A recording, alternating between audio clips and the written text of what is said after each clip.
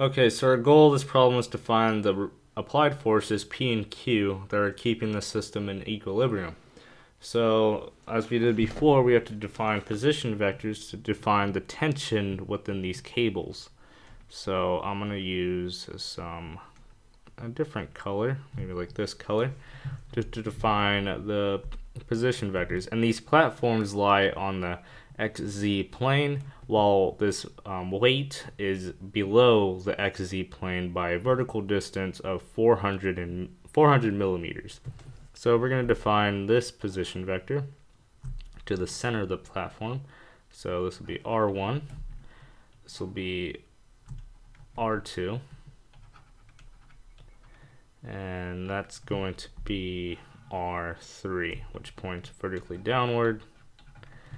So now we can define our position vectors. So this will be R1, that'll be negative 0.130i, and then negative or positive 0.160k, and then R2 is going to be negative 150 or 0.150i, and then we have a negative 0.240k, and then R3 is the simplest of all the vectors. That's going to be negative 0.400j.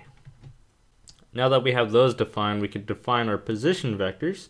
So I'm going to define the position vector going from here to here, or direction vectors I should say. That's going to be RAB, and then this position vector is going to be, or direction vector is going to be RAC, and RAC is going to be R2 minus R3,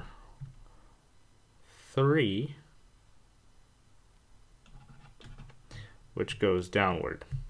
So what we get is going to be negative 0.150i plus 0.40j minus 0.240k.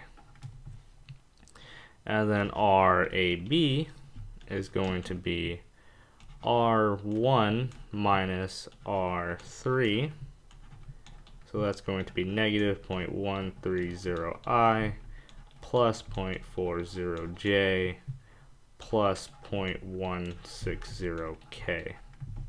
So now we can define the position or the unit vectors going from A to B and A to C. So we could simply do that by using our definition of what a unit vector is. So UAC, that's going to be negative 0.150 plus 0.4j minus 0.24k, and all that divided by its magnitude. So it'll be 0.150 squared plus 0.4 squared plus 0.24 squared, all that square rooted.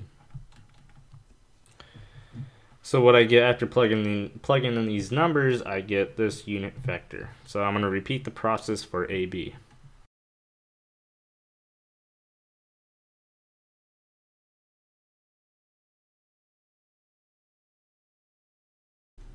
So now that we have the unit vectors for the tension in each cable, we're defining it from this point A to the points C and B, we could actually start drawing our free body diagram.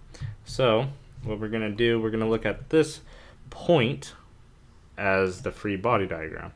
So this is what we're going to do. We're going to draw the free body diagram in this fashion. So this is the point A, and we have a weight force going directly downward in the J direction, so that'll be the weight force. Then this is going to be the applied force, P, and the applied force, Q. And then there's two tension forces acting upon this object. So that's going to be pointing in various directions. So this is going to be T, A, C, or B? I'm not sure. Is it C? It's C, and the other one's B. So T, A, C, and T, A, B. And we have the unit vectors for AC and AB. So all we have to do is solve our system of equations given our static equilibrium problem or equation. So we're going to start off with the sum of the forces in the x direction.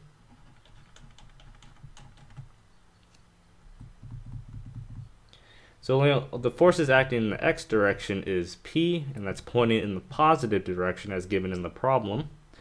And then we have the the tension forces that act in the x direction.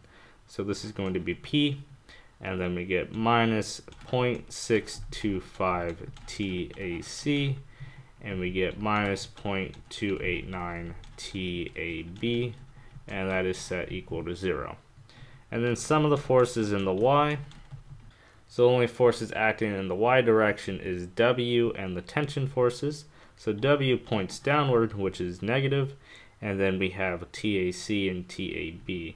So this will be plus 1.66 TAC, and then we get plus 0.889 TAB, which equals 0.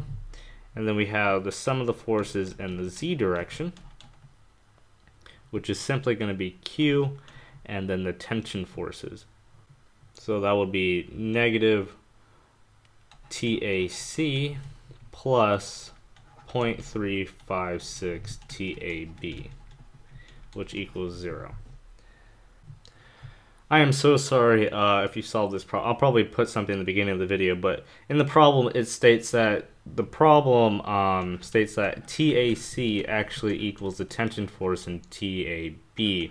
I didn't realize that, and I realized I misspoke earlier when I said we had 3 unknowns and 3 equations. Really, we have 4 unknowns and 3 equations, so this system of equations cannot be solved.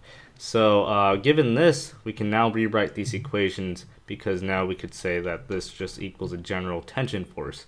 So let me rewrite these equations. So this is going to be, so now that we have that error fixed, we can now actually solve for this system of equations, because now we have 3 unknowns and 3 equations. So what we can do, we could solve for t, but because we know w, and then plug in those values for the other equations to find p and q.